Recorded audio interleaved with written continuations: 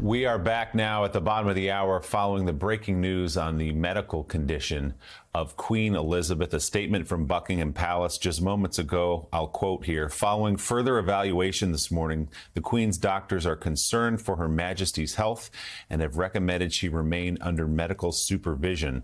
The Queen remains comfortable and at Balmoral. Let's bring into the conversation U.S. Special Correspondent for BBC News, Katty Kay.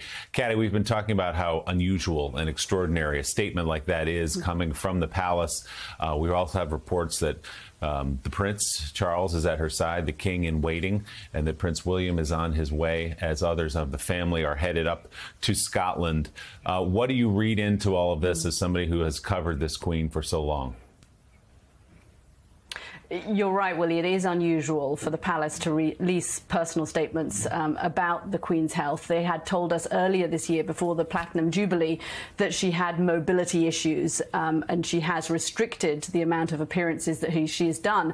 But we did see her, didn't we, in that photograph just a couple of days ago with the new British Prime Minister, Liz Truss, at Balmoral. We know that she met Boris Johnson and very shortly afterwards, he tendered his resignation, and very shortly afterwards we saw her in that photograph from that room in Balmoral. But it was unusual that a Prime Minister in Britain was welcomed at Balmoral. Usually a new Prime Minister is sworn in, as it were, at Buckingham Palace, and the doctors had said that they didn't want the Queen. She'd been advised not to travel down to London for the new Prime Minister because of her health. So there was some indication there, but I think when everybody saw the photograph, although she looked so frail, we felt at least she was up, she was about, she was dressed, she was meeting the new Prime Minister. But it's unusual for the palace to put out this kind of statement, and unusual as well for the whole family to be going up to Scotland from the south of England to see the Queen in this moment. So the Queen is 96. We covered her Platinum Jubilee and she was frail then, and everybody commented on, you know, her extraordinary long reign.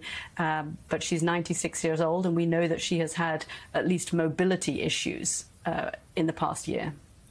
And you're right that we do get, from time to time, get updates on Her Majesty's health, but the word concerned has been injected by Buckingham Palace into that statement, which gives you some idea of the gravity of this moment. And Katty, you mentioned the Platinum Jubilee just back in June, 3 months ago, celebrating 70 years on the throne. And we were talking a little bit earlier in the hour just about the extraordinary longevity. And for some perspective, she's had 15 prime ministers during her reign. Her first was Winston Churchill, born in 1874. The current prime minister, who she just met a couple of days ago, as you said, Liz Truss, was born in 1975. So a span of 100 years. And for the Queen herself, going so far back to those visits with her parents, we think after World War II, there was one to Africa where as a 21-year-old she made a speech and said, no matter how short or long my life is, I will spend it serving you, the people of the United Kingdom. You just cannot overstate the extraordinary span and impact of her life. Yeah, I don't think this is just for people of the United Kingdom either, Willie. I think for people around the world, it is impossible to imagine a figure with this longevity who has seen so much of what has happened on this planet in the last 70 years. She has come out of the post-Second World War period. She lived through that. She served driving Land Rovers and mending car engines, learning the basics of mechanics during the Second World War. She lived all through the Cold War. She has lived through all of the, the social and cultural and political revolutions that we have seen in the 60s. She has met all of the US presidents pretty much since the Second World War.